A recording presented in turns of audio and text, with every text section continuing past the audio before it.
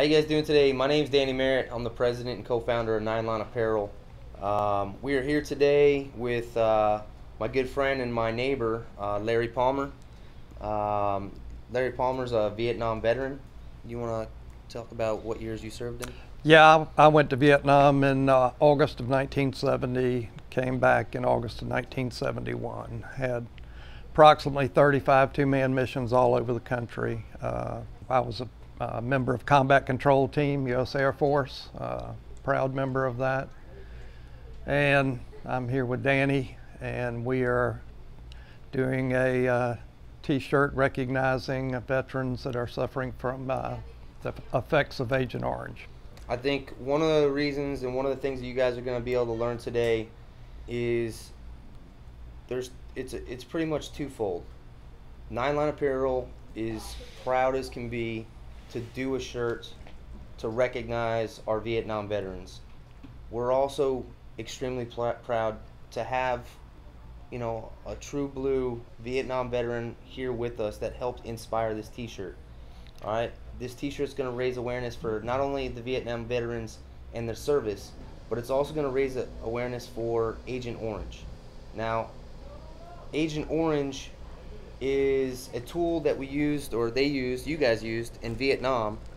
And can you kind of explain what they used Agent Orange for? Agent Orange was a defoliant that was sprayed to destroy cover for Viet Cong and North Vietnamese. It was approximately 5 million acres sprayed, which is about 12% of Vietnam, plus about 500,000 acres of crops. And, they sprayed around camps, they sprayed in backpacks, out of boats, out of personnel carriers, and of course out of 123 aircraft in formation of 3s and 4s and 5s. And they sprayed everybody. It was, if it was a camp that needed spraying, they sprayed. If people were in the field, they got sprayed. And we drank the water. We were affected by, we were on airfields a lot of the time, and dirt or clay airstrips, and the dust. We inhaled the dust. We drank the water.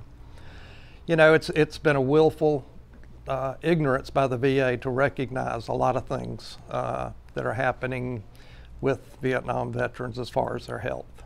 And it's taken a struggle to get them to recognize anything. How many people would you say that you know personally that have been, devastated by the effects of Agent Orange?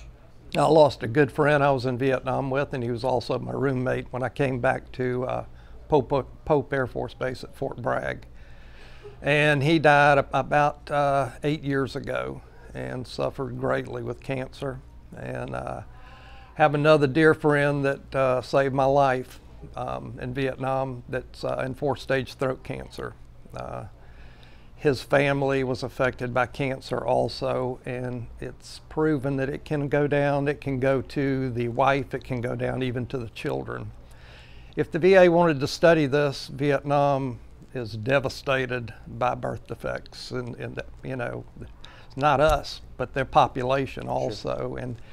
And it affected that was sprayed in Korea. We have Korean veterans that are suffering. But I'd like to hear about your experience here in Savannah, Georgia, with our VA in relation to Agent Orange and just in general, maybe.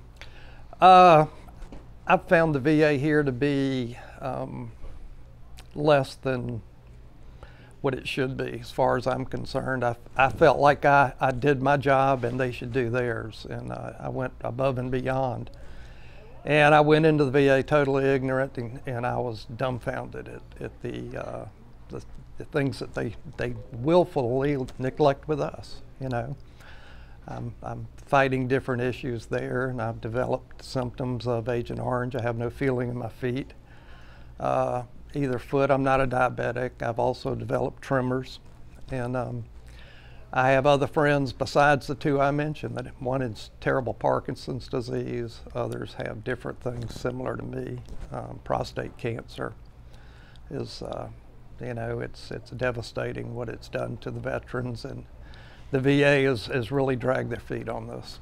I think one of the things that I can take away from this, and one of the things that Larry and myself have in common, and is there's secondary effects from your time in service. There's secondary effects from your time in a combat zone that can and will come back to bite you later on in life. And it's how the VA and how our government takes care of us that makes all the difference. For instance, Larry's generation, it's Agent Orange in Vietnam. For our generation, it sounds like it could very possibly well be the burn pits in Iraq and Afghanistan, burning just about everything that could possibly, catch on fire. Everything from lithium batteries to unexploded ordnance. That could very well come back and bite us, when I if I'm lucky enough to be Larry's age. So it's important to highlight the differences and the similarities when it comes to military service. And I can't say enough how amazing this is for an opportunity to have somebody like you here to shed some light. The second main reason that Nine Line Apparel is so proud to do this shirt for Vietnam veterans is to highlight the significant difference in how we are treated upon returning home. Myself, all my buddies, all my brothers and sisters in arms, we were rock stars when we came home. We were treated amazing. We felt like we had the full support of our family, our friends, our fellow service members, and the public back home. Our Vietnam veterans, like Larry here, have a different story to tell. And they did not get the recognition that they deserved. In fact, you hear stories about people getting spit on when they came back from Vietnam. Larry is one of those people. And I'd kind of like for you guys to hear the difference in terms of what was it like when you came home from Vietnam? I came home, you didn't tell people you were a veteran. My family really did never know what I did, except I was an air traffic controller.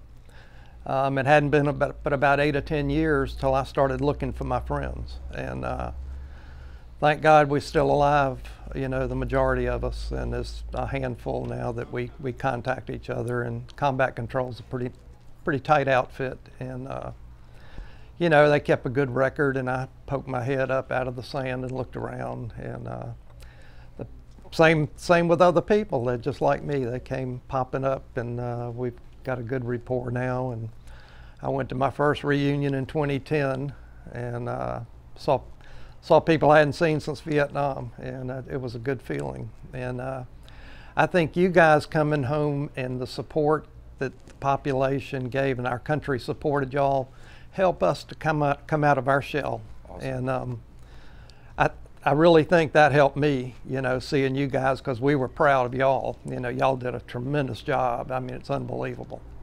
And I think that helped us. You can hate a war, but don't hate the people that go. I mean, we were doing our job. That's all we were doing. And had no reason to hate us.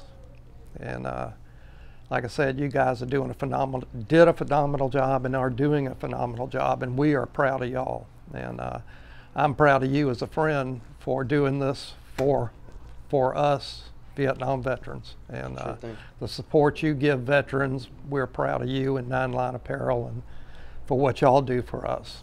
And we're more than happy to do it, and I think that our nation's definitely coming around. This can be on tape, but I went to an NRA function the other night, and they had all the veterans come up in front of pretty much everybody that was at the event. And then they kind of went through the years game. Who served in the 40s? Who served in the 50s? Who served in the 60s and 70s, 80s, 90s? When it came to the Vietnam era, I can tell by the crowd and how hard they were clapping and cheering. They wanted to recognize it. They want to make up for that. And I think that America is coming around and finally giving you guys the respect that you guys deserve from such a long time ago. So we're proud as hell.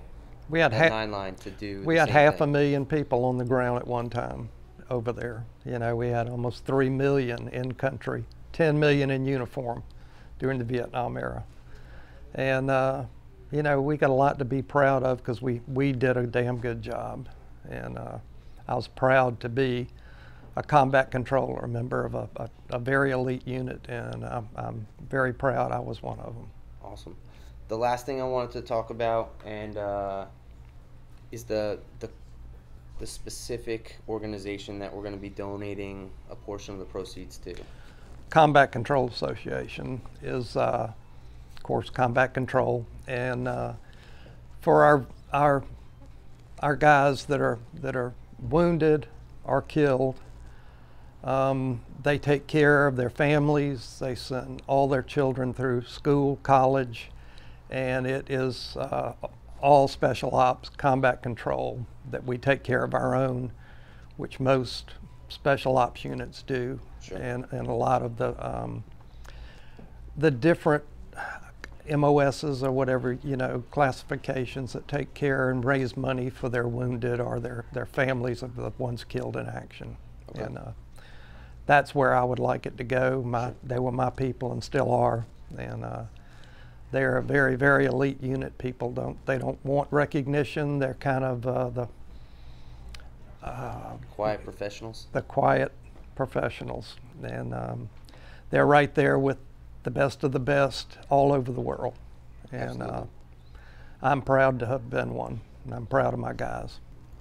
From all of us here at Nine Line Apparel, we really appreciate your time. We appreciate you taking your morning to come talk with us about such an important topic. So thank you from all of us here at Nine Line Apparel. Well, thank you very much. The least I can do for my generation of Vietnam veterans that have been neglected, and thank you for taking time to recognize us and the problems we have had from the war.